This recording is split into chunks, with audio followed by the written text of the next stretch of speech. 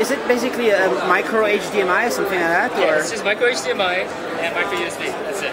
Just a normal micro HDMI. The HDMI will have the audio and video that you saw. Yeah. And the USB is USB. Once you dock it, it goes into a USB host mode.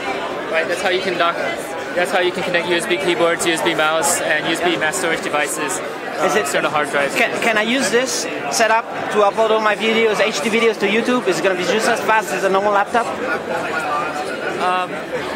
That depends on what laptop you're comparing it to. I mean, a normal laptop could be dual core 1.4 gigahertz. An Atom, for example? A what? Like an Atom? An Intel Atom? Something like an Intel Atom speed, or? It really depends on your internet connection, right? All right. And it's hard to do those kind of comparisons unless you baseline everything else. How about the flash support video? Is there a resolution that you can support? Can you support 720p? So we can play 720p, but it's not the best experience. We recommend 480p and lower. Full screen, that is. All right. How about the desktop view? How high resolution is that desktop? Right. So what we're showing around here is up to 720p, which is just 1280 720p. The dock itself, the laptop dock, is 1366 by 768. But if you have a standard 4x3 screen, we'll go up to about 1280 by 1024. 1280 by 1024. 1024. So that's what you would upload on the TV. You can have a desktop like that, right? Yes. That's cool. That's pretty awesome. There's no additional processing in the dock. The dock is truly a dock. The dock is truly a dock. Resolution, visual mode support to any external display is going to still be functional. That's correct. In fact, if you take this apart, which I've done, this HDMI is straight through to this, right? But the majority of the circuitry is actually for the USB hub that's built in there, right? For the mass storage devices, keyboards, mice, and other things that you see. So digital cameras, external hard drives, thumb drives, etc. Stick it in there, right? And I also forgot to mention printing. We also print. Cloud printing. Network printing. So we'll print to network printers, IP-based printers. So you should have mentioned that. I should have mentioned that. So I think that was good. You're totally targeting what's it called, enterprise. They should buy. Not just enterprise, but I think consumers obviously need to print as well, right? But there are enterprise solutions. Another thing I didn't mention up there was that we have Citrix receiver built in, and he's been demoing it over there. But he's got a full Windows virtual machine running in there. You can see the performance; it's quite good. So you can run Microsoft Word, everything you want through the Citrix receiver, through a IT managed Citrix cluster. So basically, you have the browser. What other kind of app do you think people might want to have? That's it? That's enough? Like in terms of desktop experience? Well, are you thinking about other apps? We didn't want to create a whole new environment with a whole new set of apps. I don't think anybody wants to do that, right? If you give everybody just a Linux environment, then it becomes too clustered, too messy to deal with, right? So what's familiar to people? Mozilla is the second most popular browser, right? It's Internet Explorer, then Mozilla Firefox. So we worked with Mozilla, obviously, and that's why it's still branded Mozilla Firefox, and are able to give the user a full Mozilla Firefox 3.6.13. We've been keeping up with all the updates experience. Awesome. So, and everything that comes with 3.6.13. So all the add-ons, all the theming, the skinning. I should have applied a skin before we started, but How about the video codecs? Can you play 1080p, 60 frames per second, every codec, high profile? You can check the NVIDIA Tegra 2 specs to figure out what our capabilities are. It's a different NVIDIA Tegra 2 compared to the one that's used in bigger tablets, right? That's different. That's different than our tablet. Our tablet uses a T2 and this uses an AP20H. But they're both part of the Tegra 2 family. So how many tabs can you have open, and how many things can you run? Well, we'll tell you when you start running out of memory. But that's one of the reasons you have a gigabyte of RAM. When you start opening a lot of windows, a lot of tabs, a lot of flash instances and whatnot, your memory will start running low. Obviously, the Android memory killer will do its thing and start closing Android apps, etc., in order to free up more memory. But at some point, we'll throw up a message to say you're running low on memory. You should close some tabs. So are you using this one exclusively right now? Yeah. Like your computer? That's your computer right now? It's my computer. This is your computer. For how long have you been using this? Can you do programming on that? Very long time. Do you do that? Or programming, well, again, the Citrix receiver lets you do everything, right? Because once you log into a remote machine, remote virtual machine, you can do anything you want.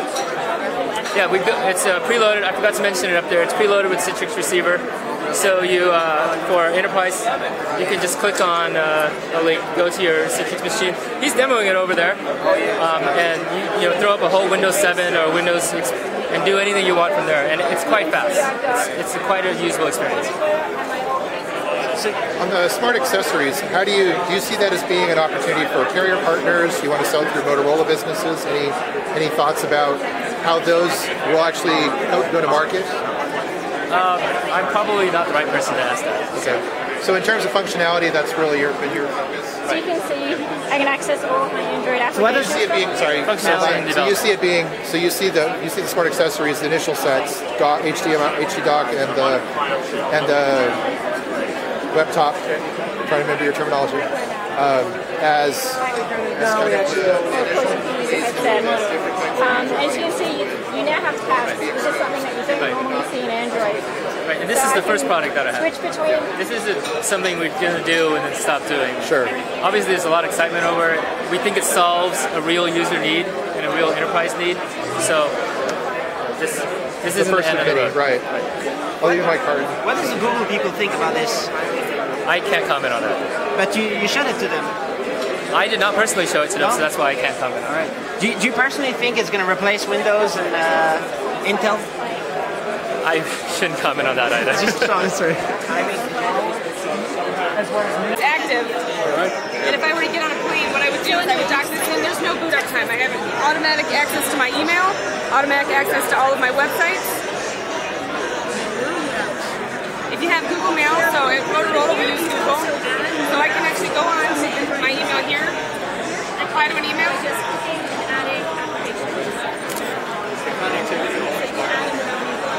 You can connect via Wi-Fi or you can connect via the tethering plan.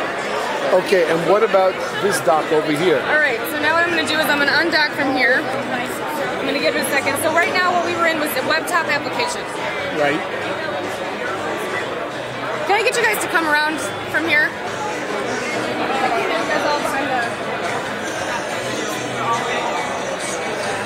Let's go through there.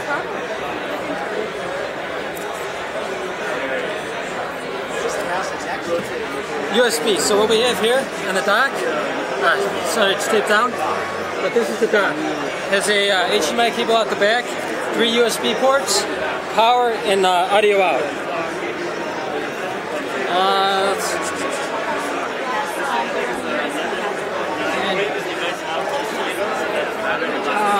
You know what? Yeah, it's taped. Let me see if I can move it out a little bit. Oh, that's perfect. Alright. Thank you. So there it is. Thanks a lot. So the other thing we saw in the demo, we'll give you a quick show of, is the entertainment center.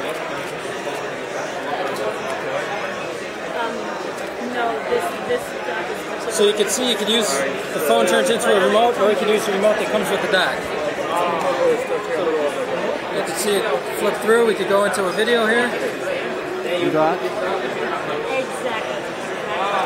Let's go to timescapes. And you're rendering full HD video right off of your smartphone.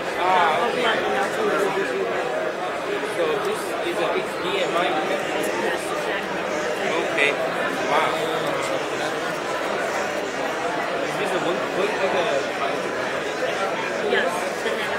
So you showed your video.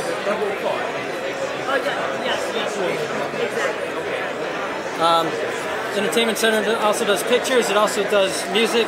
So you take pictures of your kids. You want to show them on your TV. You dock it. You go in the Entertainment Center. You go and show them all your pictures. What's really great about it is it is your phone. So there is no computer behind there. As you saw, I went between devices, and it's all right here. It's all right on. It's right on one device. It's always with you. And that's Motorola Atrix with laptops. Can we dock it back to the laptop again? Thank you. Yep, let me go to, so this is my mobile view. I'm going to get out of here. Now I'm at ESPN.com. I can also access my web-based email and respond to it. You can access all real time. If I want to go back to my mobile view, or if I want to make a phone call, I'm going to click here. And let's say I want to send a text message. And let's say I want it in full screen.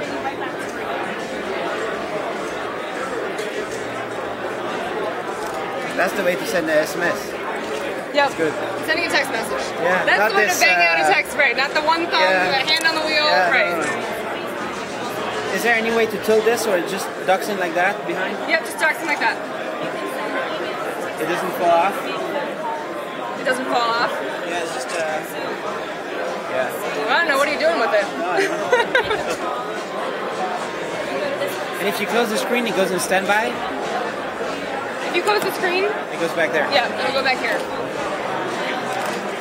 But if you notice, it's the same place that I was at before. Do you know how heavy it is, the laptop? It's not heavy? It's not heavy. I don't have the exact weight, but it's as light as a MacBook Air.